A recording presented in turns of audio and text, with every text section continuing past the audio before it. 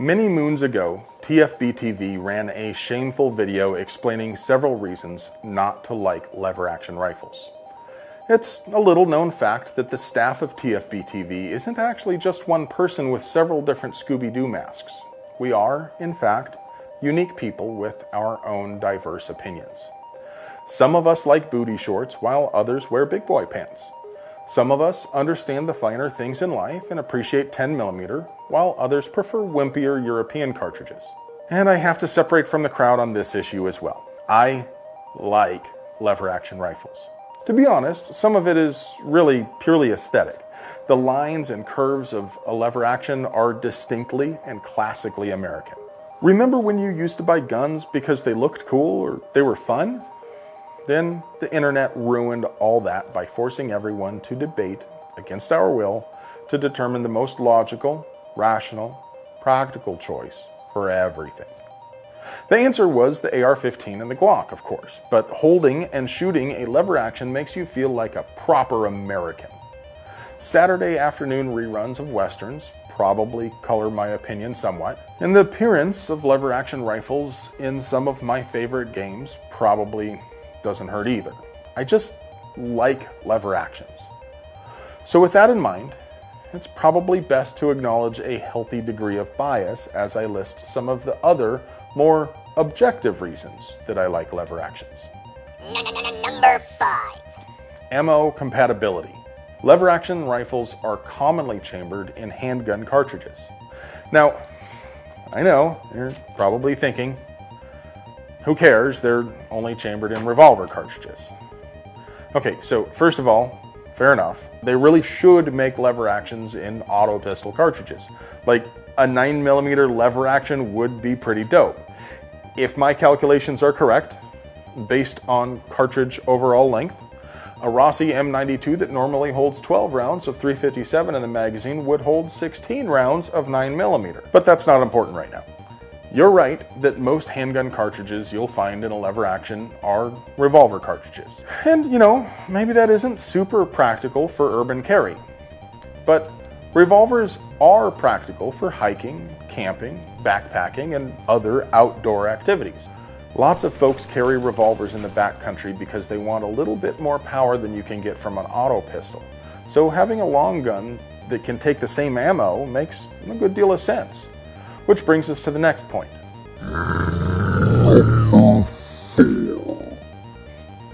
Power. Lever action rifles chambered in 357 Magnum and 44 Magnum are pretty common. Maybe handgun cartridge isn't really synonymous in your mind with raw power, and you're not wrong for that.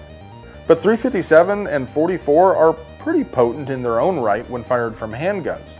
And when they're fired from a 16-inch rifle barrel, these calibers totally wake up. It's almost as if they become something entirely different. 357 Magnum fired from a carbine produces temporary stretch cavity, fragmentation, and expansion that can hang with intermediate rifle cartridges like 300 Blackout. And 44 Magnum is so much more. It's like 10 pounds of Balkan atrocity stuffed into a 5-gallon abattoir. But even 44 Magnum is honestly a little pedestrian compared to the absolutely gonzo calibers you can find in lever action rifles. I recently did some shooting with a Marlin model 1895 chambered in 4570. That thing is an absolute unit. It is capable of pushing a 430 grain chunk of lead at about 1700 feet per second. Maybe that just sounds like some numbers to you, so here's another way of looking at it. A respectable muzzle velocity for a 125 grain 357 Magnum is 1500 feet per second. So this bullet is 3.5 times heavier and still moving 200 feet per second faster than an average 357 mag. Or maybe it's a little bit more apples to apples to compare a 240 grain 44 Magnum fired from a 16-inch barrel. That'll get you about 1600 feet per second. And with a bullet that's a little more than half as heavy as this 4570 load. If you told me that I would need a gun to defend myself from velociraptors tomorrow, this is probably going to be really high on my list. Number 3. Anytime you compare one gun to another gun, you're going to find a variety of things that a gun is good for and some stuff that it isn't. That's certainly the case for lever action rifles too. There are some things that lever action rifles aren't the best choice for. Like, maybe it isn't in heavy rotation in the pipe hitters union for whacking terrorist dirtbags. But as guns go, lever action rifles tend to be pretty good at a lot of different things. Because they're slim and they don't have a protruding magazine, but at the same time they still hold more rounds than most bolt action rifles tend to, they're convenient to carry and store. A lever action can realistically perform almost any task that a civilian would ask of a gun, except concealed carry. Even in cases where it isn't the best possible choice, a lever action rifle is still probably a fairly decent choice. Number 2. Legality and optics. No, not that kind of optics. Although, there's something about an old-style rifle with a modern optical sight on it that just makes me feel all naughty. No, I mean optics in the context of perception.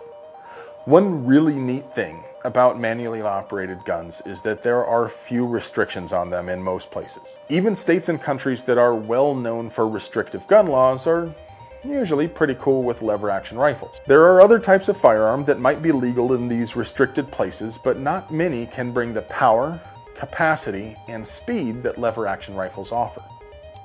On the face of it, a lever action 357 mag carbine is a poor choice for home defense when compared to, say, an AR-15. But if you live somewhere that ARs aren't legal, or you plan to travel to such a place, that 357 lever starts looking a lot more attractive. Whether or not it is legal to own a scary rifle, it might not be popular. Now, I've been critical in the past of people who recommend against using the most effective tool legally available for fear of an overzealous prosecutor. And I still believe that surviving the fight should be your first, second, and third considerations. But I understand that some of you live in places where even if your scary, salted weapon is technically legal, there is a non-zero chance of being railroaded at trial if you were to ever actually use it for defense. If you consider that to be a real possibility, maybe the small loss in performance is worth having better optics when you find yourself judged by 12 people who are too stupid to get out of jury duty. Number 1. Cool. No, just that. Lever action rifles are sexy, cool, badass Americana. We have a tendency to try to justify every single gun purchase in pragmatic terms. If it isn't the best possible choice for one specific narrow application, then it's complete rubbish. Bullshit. Guns are fun, and lever action rifles are so chock full of fun that it leaks out of every seam.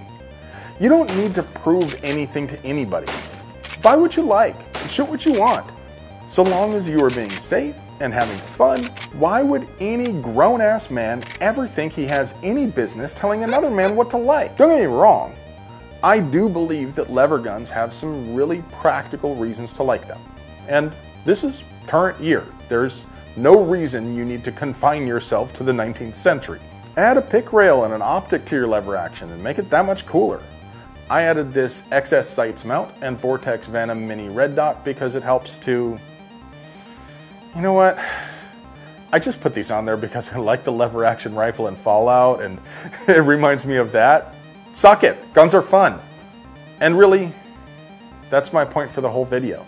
Guns are fun, and it's okay to like stuff that other people don't like. Remember when you were a kid and you liked stuff just because it was fun? You didn't know that other people didn't like it or that it wasn't hip. Well, you can still do that. You don't have to prove a damn thing to that douche with the keyboard.